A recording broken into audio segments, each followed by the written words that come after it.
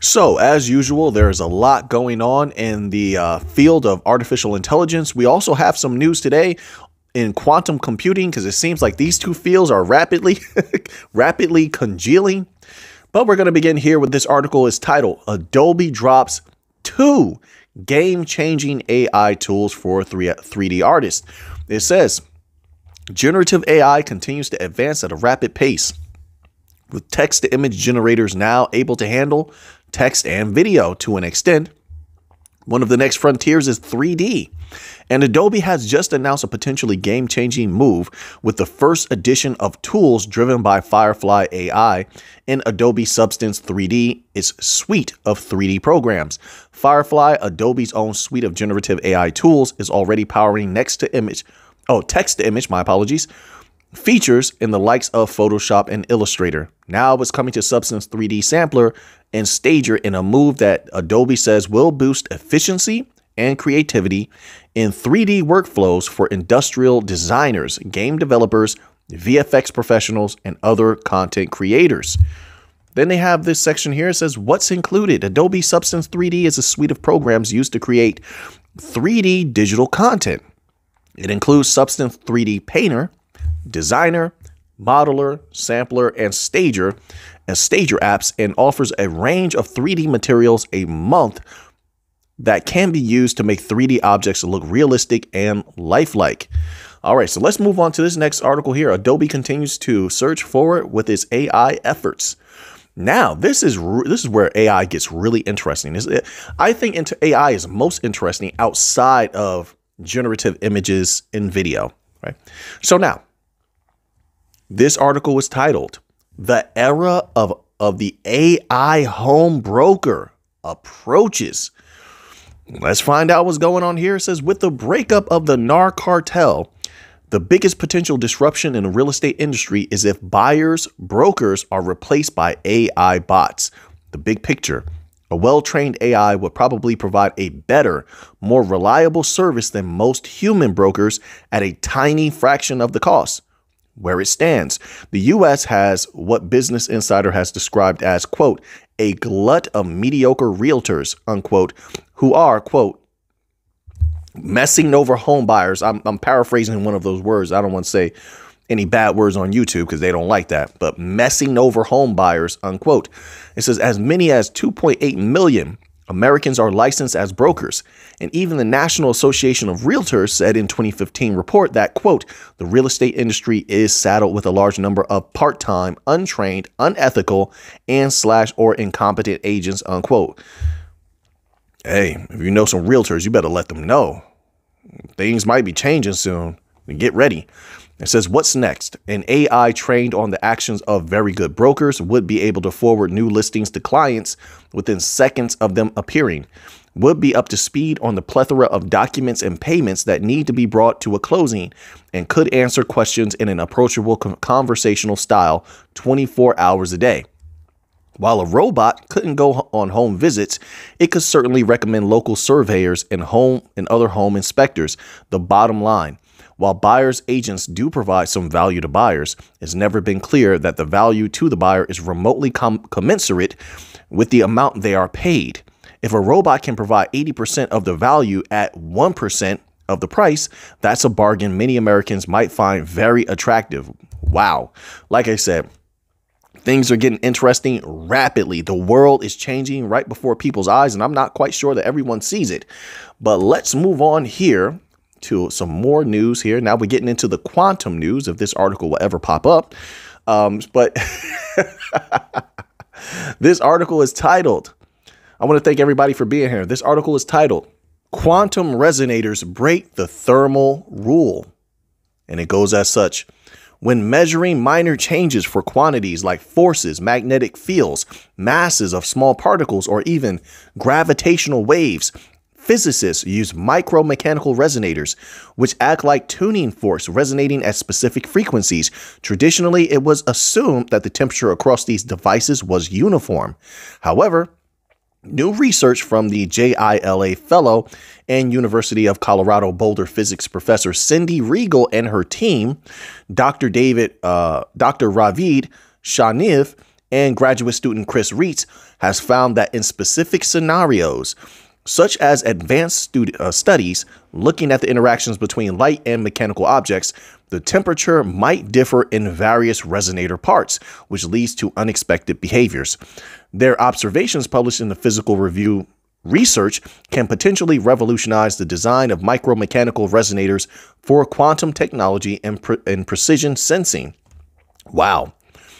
It says, quote, in quantum science experiments, understanding this temperature differences ramifications will allow you to generate your mechanical quantum state with better fidelity and keep it unperturbed for longer. It says both essential starting points for quantum applications, unquote, elaborated the GILA postdoctoral research associate and first author Ravi Shaniv.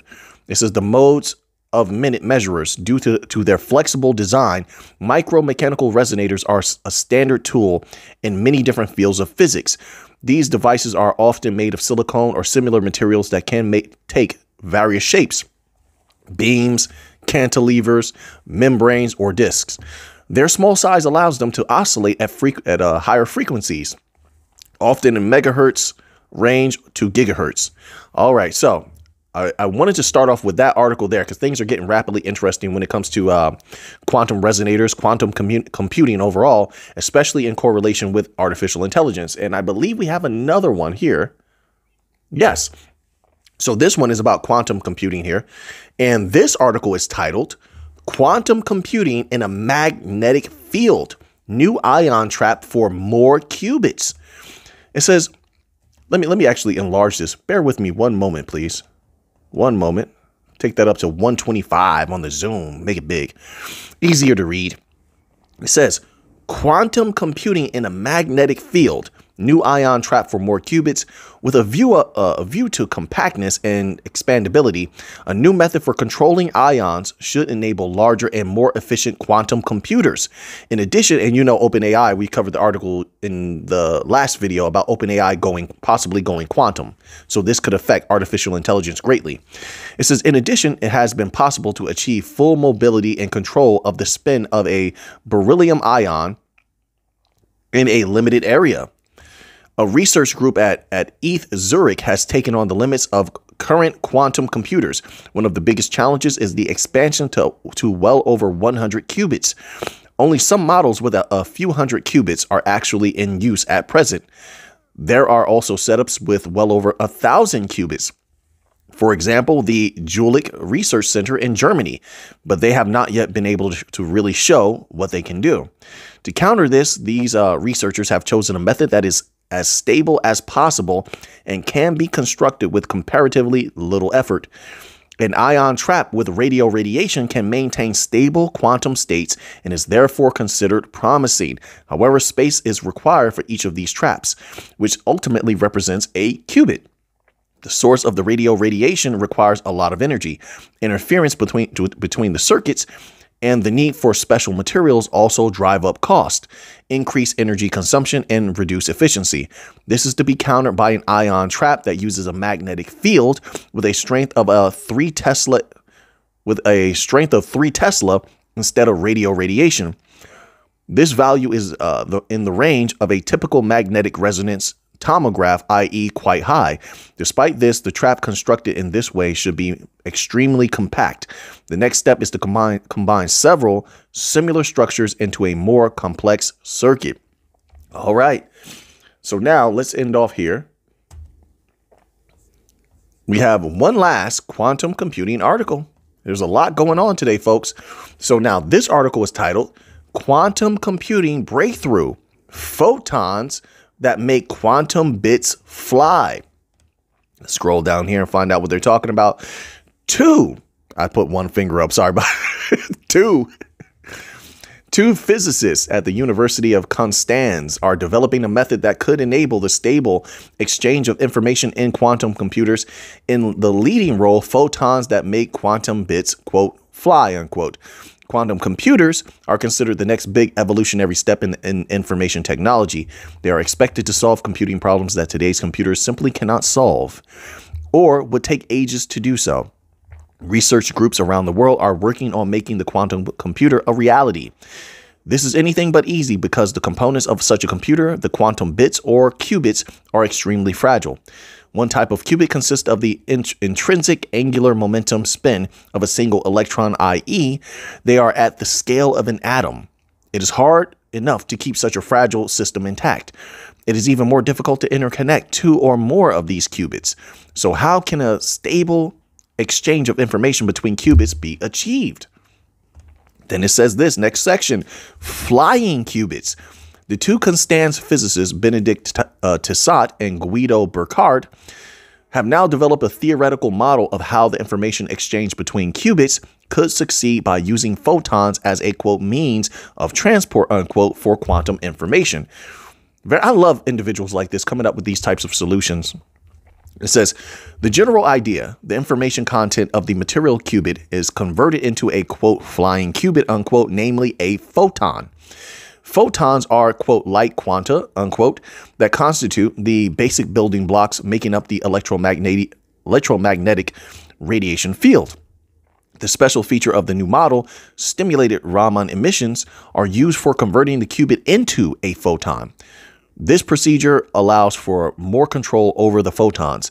Quote, we are proposing a paradigm shift from optimizing the control during the generation of the photon to directly optimizing the temporal shape of the light pulse in the flying qubit, unquote, explains Guido Burckhardt.